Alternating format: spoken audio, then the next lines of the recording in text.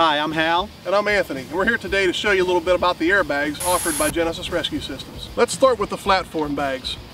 With the FLATFORMs, the recommendation is that you can now use 3 bags high when lifting rather than only 2 that you might be used to.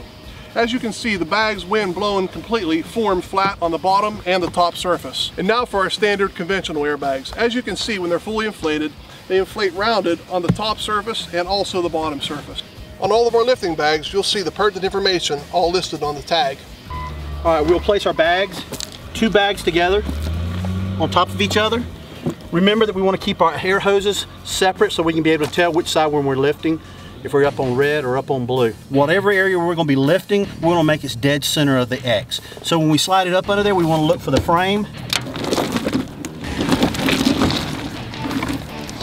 If we fail to get it under the frame and it's either to the front or the back, it's going to want to have an effect of kicking out. Now that we have our bags in place, the next thing we're going to do is crib both sides of the vehicle.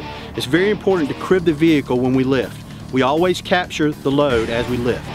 So remember, lift an inch, crib an inch. When we're operating airbags, we want to make sure we keep a safety zone.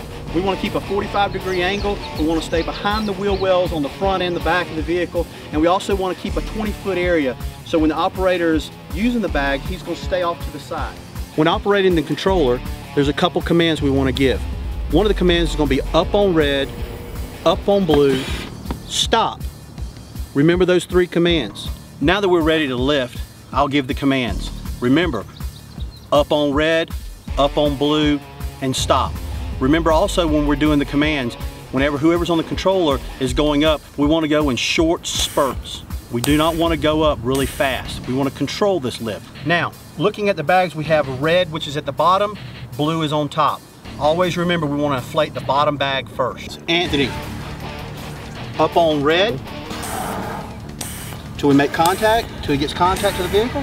All right, stop. Now, up on blue. Small burst as you hear him going up. We capture the load here. Okay, up on blue. Okay, stop. We capture our load. A little bit more, up on blue. Stop.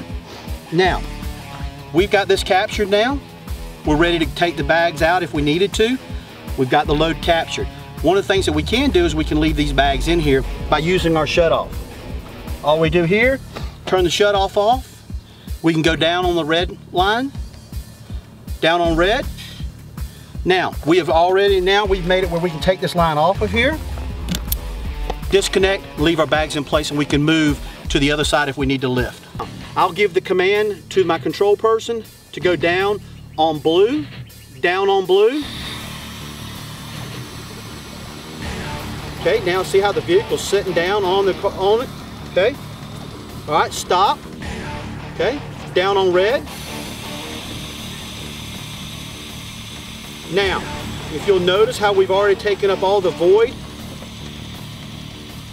and now we're able to, after we drop the bags, we can pull the bags out of the way, and then we can make the rescue or whatever we need to do from there.